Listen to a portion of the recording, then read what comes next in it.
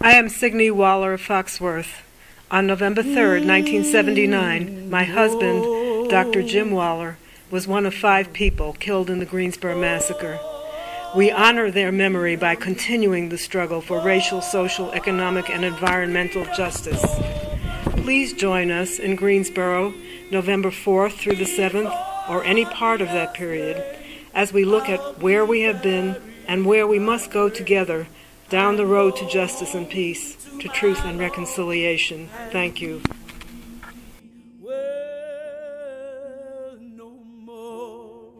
This was the site for the starting point of an anti-Klan rally that was planned by the party. Jim, Sandy, Bill, Caesar, Mike, all of them were here in order to wage a campaign against the Klan, but it was obviously more than that. It was really to fight what they represented, and that's why it was so important to be here among the people. On November 3rd, the group had begun to gather for the anti-Klan demonstration, and there were sort of several clusters of people sort of hanging around in the area of the community center there. And it was a very weird thing. Several people mentioned there's no cops. Sandy mentioned that, I remember.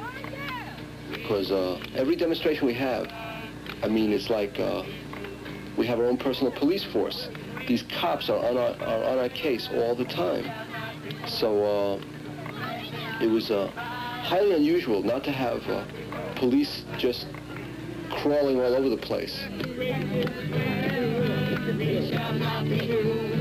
Shortly after 11, from down at Willow Road, a Klan caravan, pulled on the street. Death to the Klan!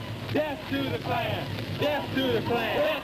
And this fella in the front car looked very familiar. I'd seen him at the police station. It's pretty weird.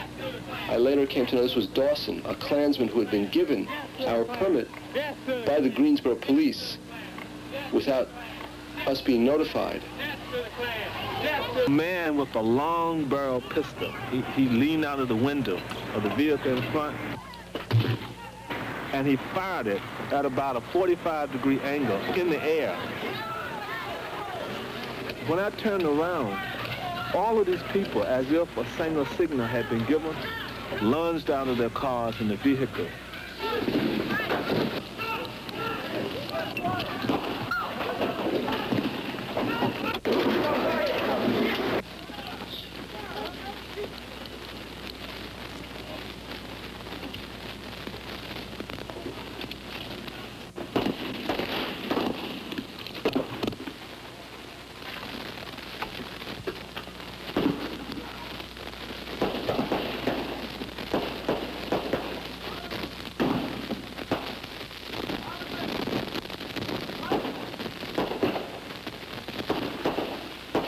Like there were people laying every place.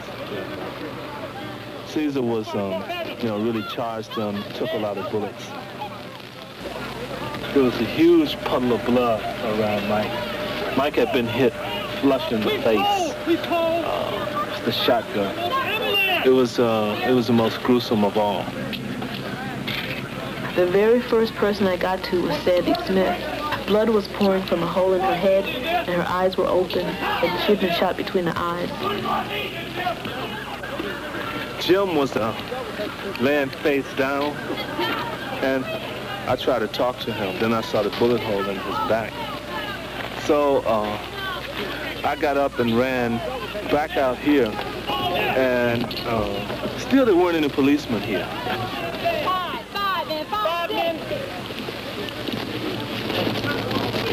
The Klan and the state got together and planned this. That's why there were no cops here. Do you hear me? The state protects the Klan, and this makes it clear. They came through and they opened fire. They opened fire on us. 1987, the Klan had planned to march in Greensboro. It would have been the first time that they returned to Greensboro since the killings in the form of a march.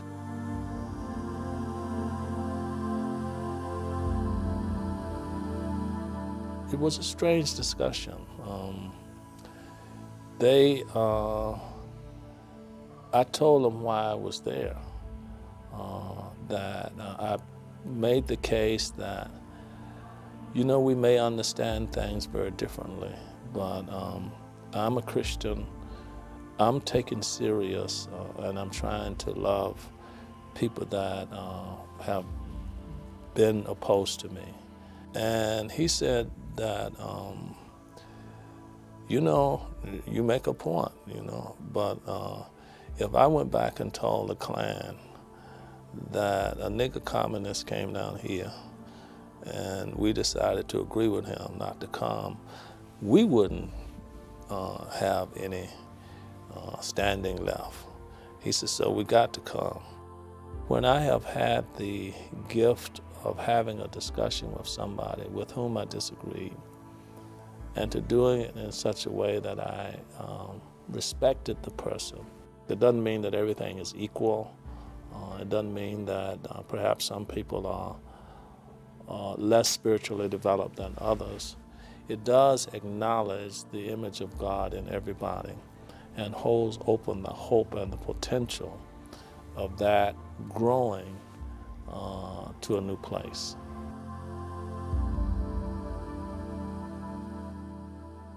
I think forgiveness is often confused in the way it's theologically talked about. So I understand it as having accepted that I am loved by God, and I'm very far from perfect, that I carry all of these things in me, and that the same God that loves me loves the person that I think is an enemy, who also carries the same things. Only in accepting my own flawedness and brokenness could I begin to see and accept that in others. And only having been accepted by the love and the grace of God could I open myself to accepting others.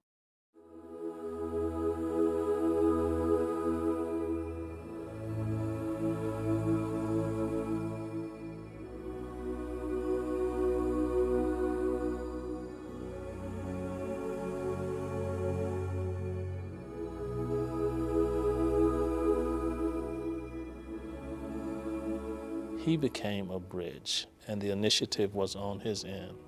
Signa and Alex talked with him for about 20 minutes, and I then joined the conversation at his invitation. He said that he knew God had forgiven him, but he just couldn't forgive himself, and that he wished so much this had never happened. And so Signa is Jewish, obviously Alex is Jewish, I'm black. Woods was white and Nazi. So we joined hands in that room, and we prayed together. And I asked him to accept his own forgiveness, that God had forgiven him, and that his acceptance of that none of us can go back and change yesterday, but we thank God that there's tomorrow, and that we can live out something new and something different, and that I had forgiven him, and I would ask him to forgive me, and we prayed together, and it was a moment of grace. It was a moment of grace. And while the wall didn't come down between all the people in his group, in that room the wall came down, and the glory of God was experienced by all of us.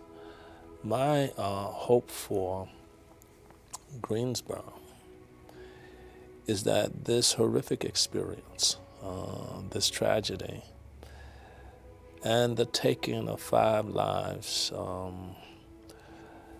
can be transformed by the power of the Spirit into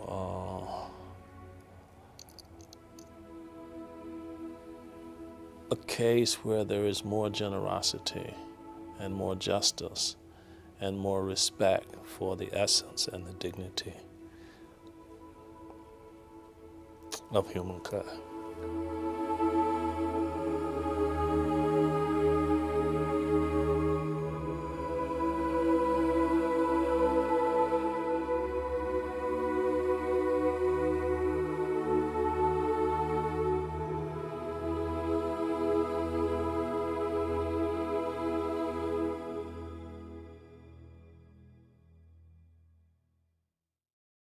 Ain't gonna let nobody load it. Turn me round, turn me round. This is Joyce Johnson, urging you to join us November 4th through 7th in Greensboro for the 30th anniversary commemoration of the November 3rd, 1979 tragedy.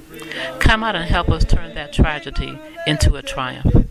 Together with my husband, Reverend Nelson Johnson, I urge students and young people, religious leaders and members from the many diverse houses of faith in our city and nation, workers and labor leaders, public officials, business leaders, to join us and Ambassador James Joseph, former U.S. Ambassador to South Africa, as we together shape a brighter future for ourselves.